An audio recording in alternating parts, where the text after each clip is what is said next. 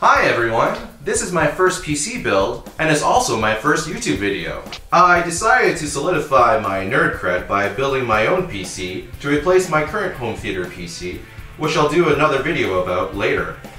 I plan to keep this video around 10 minutes, as I think that's as long as a YouTube video should be.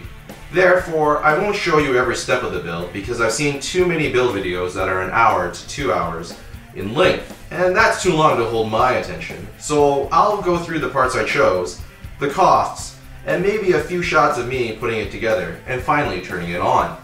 Here are the parts I selected, and it took about a year to get each part as I wanted to get the best price I thought possible.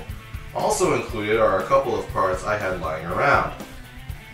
I'll put up a super with all the prices of each part with and without tax. All in all, this build cost around $2,400 Canadian, including Windows, which a lot of build videos exclude from their costs. First, I chose to go with a full-size computer case, the Silverstone Grandia 09. As this is my first build, I wanted lots of room to move around and install all the parts, as well as have space for future expandability. Next, I chose the Gigabyte Gaming 7.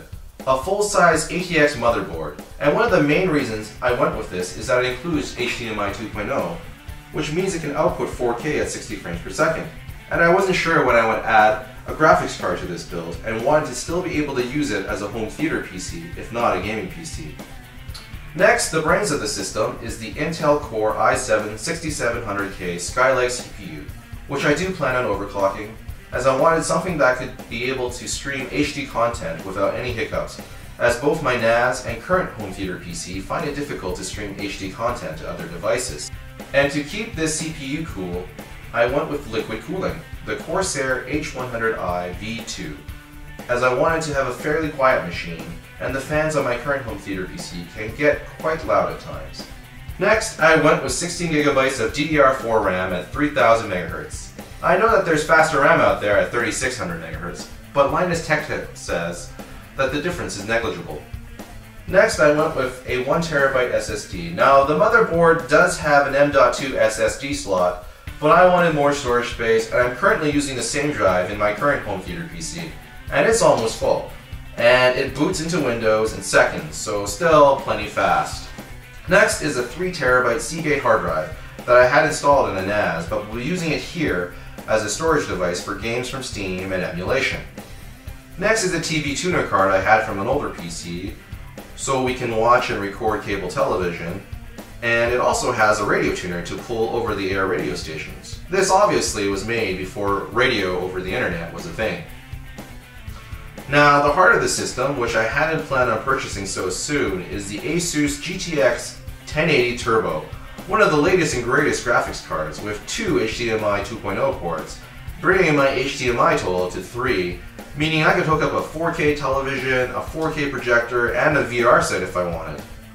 Next is the operating system running this build, and I reluctantly went with Windows 10, as it ditches Windows Media Center, found in Windows 10 and 8, but it includes DirectX 12, which you need to play high-end games like Killer Instinct and Gears of War 4. Powering it all is Corsair's RM650i. The I stands for intelligence, and like the CPU cooler, it includes Corsair Link software to monitor and modify the device if I so desire. It's only 650 watts, but Jay's 2 cents did a video measuring the wattage his gaming PC used, and it hovered around 450 watts.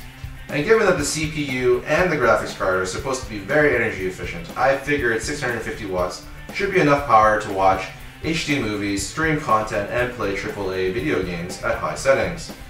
I'm pretty sure it can run crisis.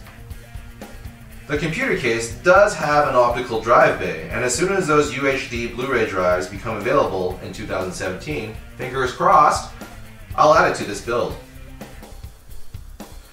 A couple of peripherals I'll add to this build is a Bluetooth 4.0 dongle to add a wireless keyboard and mouse like the backlit Logitech K830, which includes a trackpad, perfect for a home theater PC, and okay for gaming.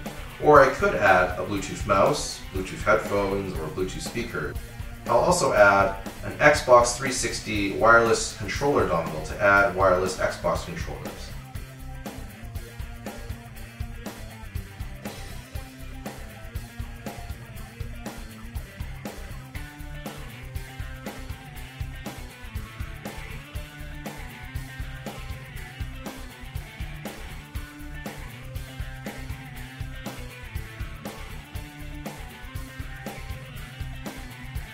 Alright, moment of truth time.